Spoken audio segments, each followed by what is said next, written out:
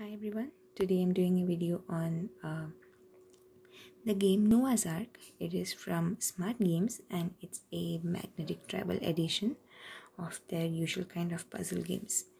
And this is targeted for ages 5 and up, and it's a single player game like other Smart Games. And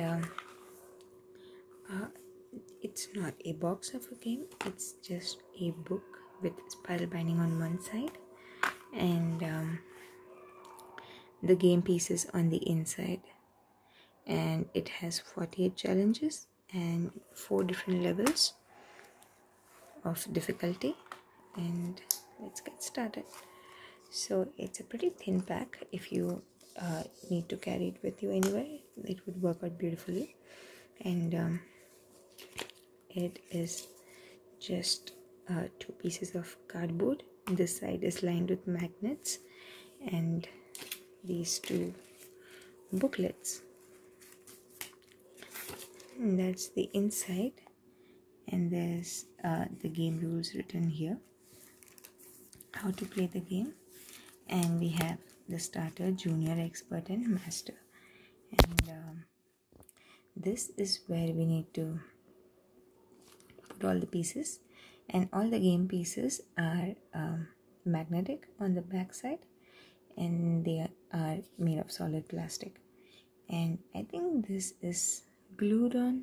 Yeah, I think this is like a sticker, or maybe it's printed, not really sure, but the quality seems quite good. And these are like hard magnetic pieces that are stuck to the back. When I ordered this, it did happen that one of these pieces kept falling out, and I just used a super glue to glue it back together. All the pieces have 1 or 2 depending on the size of the piece, and they stick pretty well to the magnetic back of the book. So let's take out all the pieces.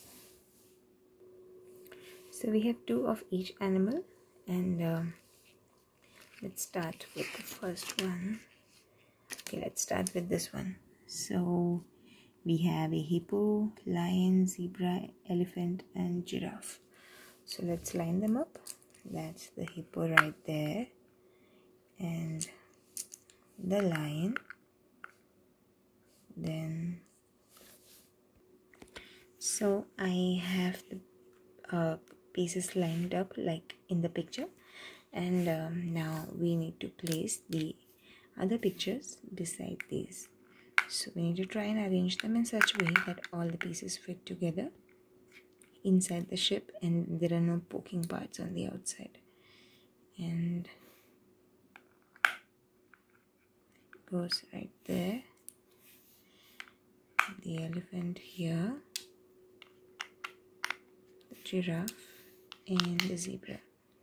So all of our animals in pairs of 2 are lined up together, and once you have stuck them, they will not fall off.